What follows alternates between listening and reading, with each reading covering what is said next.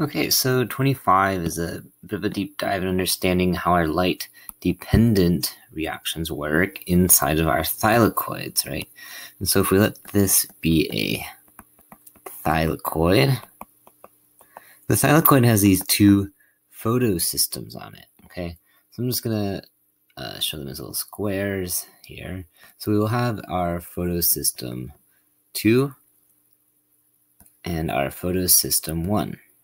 And I can put a little PS so we're reminded that these are our photosystems. Okay, and then between them, we have the electron transport chain. Okay, so electron transport chain.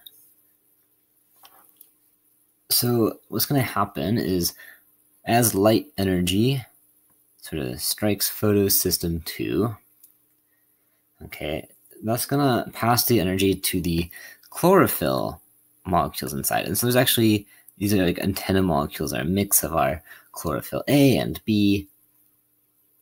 Okay, so it's not just one or the other, there's even some carotenoids. And that will excite the electrons, right? So that's when we get an electron receptor kind of pulling the electron in.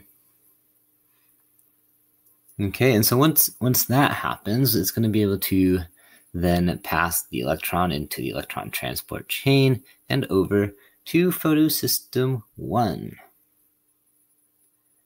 Okay. And then the products from here,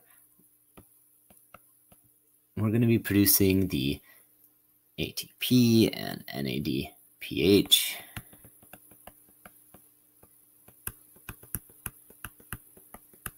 So we have these products that exit, and those products are going to be used to power the Calvin cycle, right? And the Calvin cycle is going to give back the ADP and the NADP. And so if you sort of follow that story along, you'll see that the letter that corresponds is letter choice D.